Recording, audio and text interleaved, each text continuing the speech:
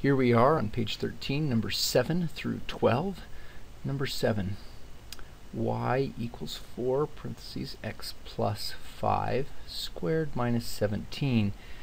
This again looks like x squared has been shifted and moved and translated, so I'm going to do the graph of it first. So here we have x squared, and it got moved that way 5 times 4 times as tall, so it's very narrow, and then went down 17. So it'll be back here at negative 5, 17, and very, very tall. I don't know what the y-intercept will be yet. I may have to adjust that later, but let's look. The y-intercept happens when x is 0. So we get 4 times 5 squared. 5 squared is 25 times 4 is 100 minus 17 is 83. Whoa. Yeah, that's going to be up there quite a ways, 0.83. The x-intercepts will happen where 0 goes in for y. So we have 0 equals 4x plus 5 squared minus 17. Add the 17 over, divide by 4. That's going to equal x plus 5 squared. Square root both sides. Square root, plus or minus, and we get plus or minus the square root of 17 over 2, and then subtract 5 from both sides, and that's where we get our x's. So we get negative 5 plus the square root of 17 over 2, and negative 5 minus the square root of 17 over 2, 0.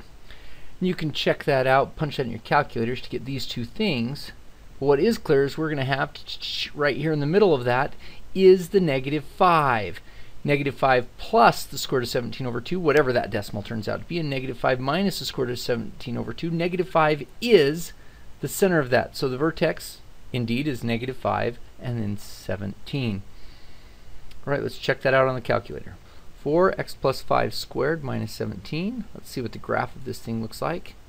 Oh, yep, and it's off the screen as we're down here to negative 17, and the screen can only see a 10. There we go. Number 8.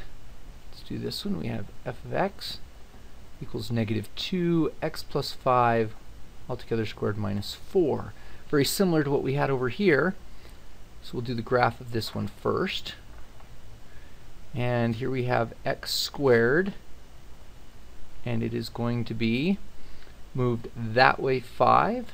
It's going to be moved down 4, and then this guy right here is going to flip it and make it 2 times as tall. So before we move it down 4, so it's going to go over 5 and look about like this, and then it's going to flip over and make it twice as tall. Let's do that in the red. So it'll go look about like this. And then down 4. So that should give us right about there. It should look about like that. So when we get the y-intercept, that means we stick in 0 for x. 25 times a negative 2 is a negative 50, minus 4 is a negative 54. So that won't hit down here until negative 54. The x-intercepts. Now, if looking at the graph, I'm assuming we're going to get imaginary ones, but let's try it. 0 in for y. We get 0 equals negative 2x plus 5 squared minus 4. Add 4 over. Divide by a negative 2. X plus 5 squared. That's a negative 2 equals x plus 5 squared. When we square root, plus or minus, you'll notice that's where we come up with imaginary numbers.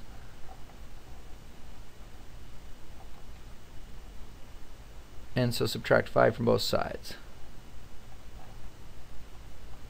So x-intercepts. There are no x-intercepts because we have imaginary zeros. But it'll look about like that. Let's double check it on our calculator.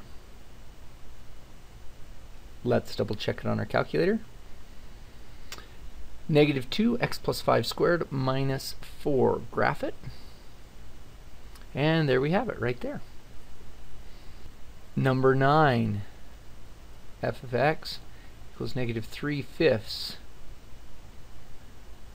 x plus 2 squared plus 7. Interesting what this one will look like with that negative 3/5 there.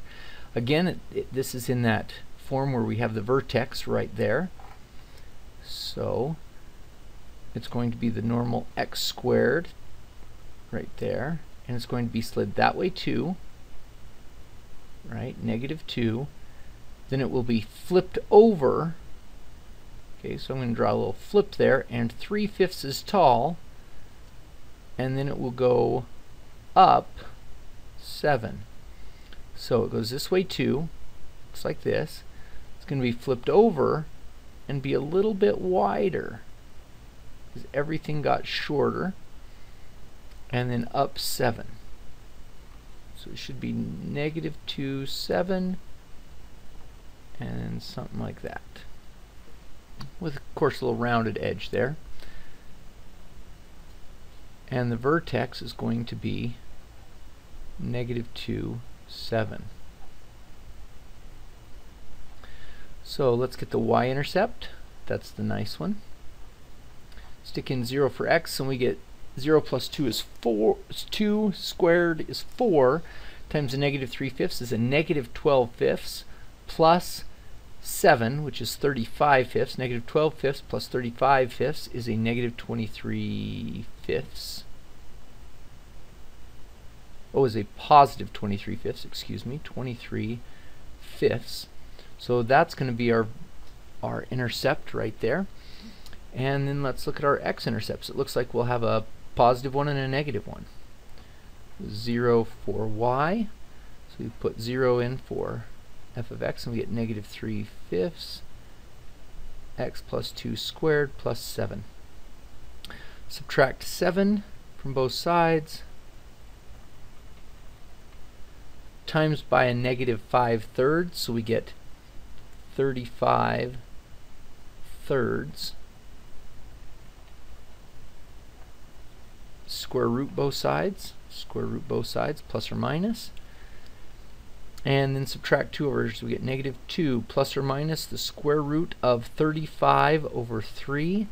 If we simplify that, let's do that right here, times by the square root of 3 times by the square root of 3, we get negative 2 plus or minus the square root of 105/3. So this will be negative 2 plus the square root of 105/3, and negative 2 minus the square root of 1/3. You'll see negative 2 is right there in the middle. Let's double check it on the calculator. Here we have negative 3/5 x plus 2 quantity squared plus 7. Let's graph it and see where that thing is. And there we have it. Ooh, a little bit skiwampus, but yes, that's exactly right. And you could find the maximum would be at negative 2, 7. Something I wanted to show you earlier, if you'd like to see if you have either a vertex or something that comes out nice, you can see that by the table. And you'll see here we can go up the table to negative 2, and you'll see there's our highest value of 7 that pops out. This is an XY table just like we made for the lines and stuff like that. You can kind of see where it goes, and the highest value is indeed 7. Number 10, y equals 2x squared minus 12x plus 14. Ooh, this one doesn't look like it's going to factor really easily, and we've got a leading coefficient that's not 1 here. With this one we could use the quadratic formula to get the intercepts, or we could turn it into this form. I'm going to choose to turn it into this form just because we'll see where it goes. We'll do some other ones with the quadratic formula in a bit. So here I'm going to take this guy and write it like this: y equals 2 x squared minus 6x. I'm going to leave a little space there. I'm going to add the 14 out here. Now, if I want to make this a perfect square, I take, and half of that squared is going to be plus 9. Negative 3 squared is plus 9. Now notice I actually added 18 to this side, so I have to add 18 to the other side. I didn't just add a 9, I added 2 times 9. So now I have y equals 2 x minus 3 squared, and then I'm going to take this 18 and move it over here. So I have a plus 14, and then I'm subtracting that 18 off. So we get y equals 2 x minus 3 squared minus 4. And you'll notice we've just turned it into that form by completing the square. Very handy to complete the square. We don't have a 0 over here to keep that there, so when we balance it on the other side, we just get y by itself. And we now have, we know that the vertex is 3, negative 4. The y-intercept we can get the same way. 0 minus 3 is a negative 3 squared is 9, times 2 is 18, minus 4 is 14. So 0, 14, wow, this is going to be a pretty steep thing. So it's going to come down